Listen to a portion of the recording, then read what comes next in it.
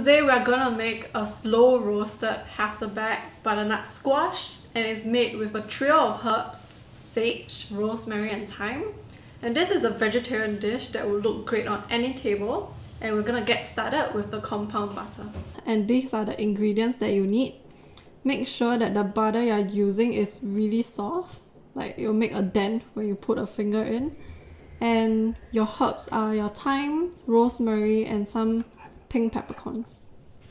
So you just want to roughly chop up the rosemary. You're just going to place it into a bowl. We're going to add in some thyme as well. As for the thyme, because it's already in small little leaves, you can just pluck it off the stem.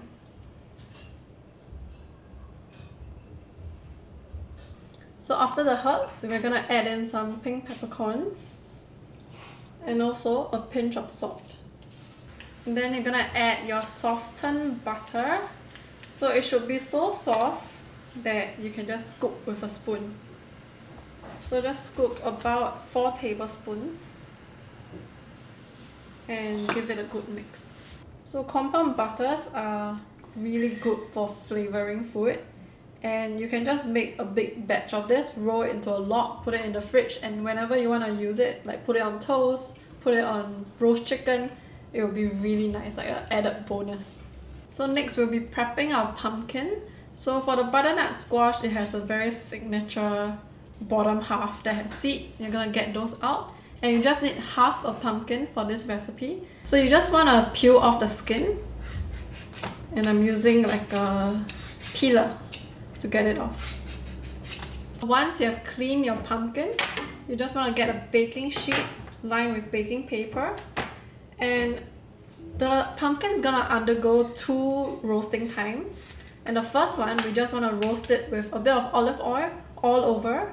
So make sure you get all sides of the pumpkin and a good sprinkling of salt. So this will go into the oven to roast for about 15 minutes at 180 degrees Celsius. Next, we're gonna work on the salsa verde, and we're gonna add in the sage, some coriander leaf, lemon, some garlic and capers, and also some olive oil. And we're gonna start off with the garlic paste.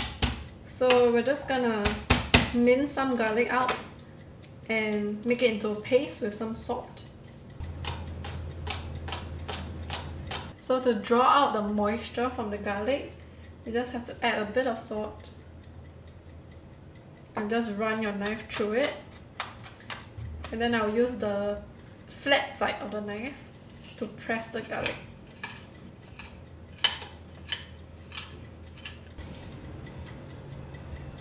We have 2 herbs here, the sage and also some cilantro. We're gonna chop it up and put it into the salsa. We're gonna add some chopped up capers as well.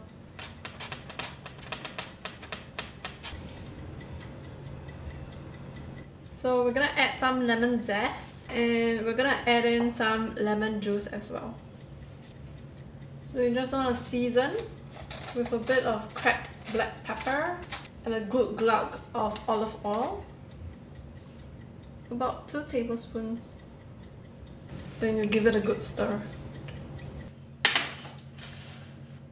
Okay, so now we're gonna make the Hasselback effect. So just get a knife.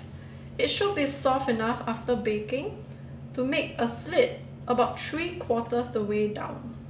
So try not to go all the way and just be careful about that. So just get a spatula. Your butter, which is sitting at room temperature, should be quite spreadable by now. And you just want to go over the pumpkin like this. Once you've covered the butternut squash with all the butter, you can just pop it back into the oven at 180 degrees Celsius for another 15 minutes.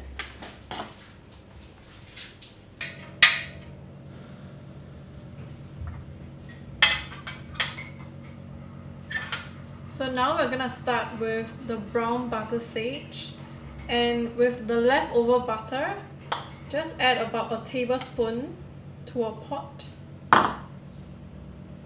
So what you want to do here is to melt the butter.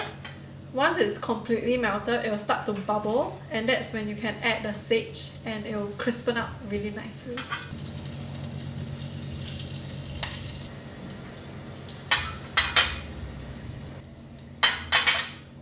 And how to know it's done? It's gonna start smelling almost like caramel because the butter is browning and the sage is like crispening up really nicely.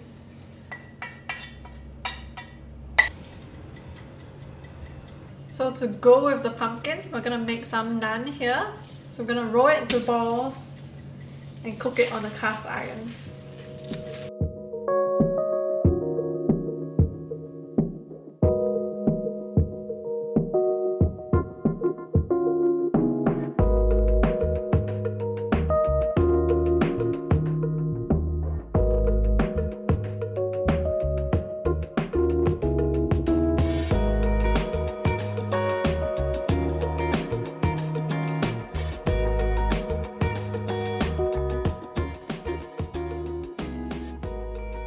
So there we have it, the slow roasted Hasselback butternut squash, and it smells absolutely amazing.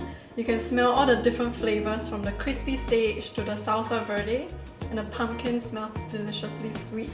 And I like to make my perfect bite by having some bread or naan, because we have naan, and I'll smear some ricotta, which is really nice with pumpkin. And I'll just get myself a really good piece with a bit of the salsa verde and the crispy sage. And there you have it, the perfect bite.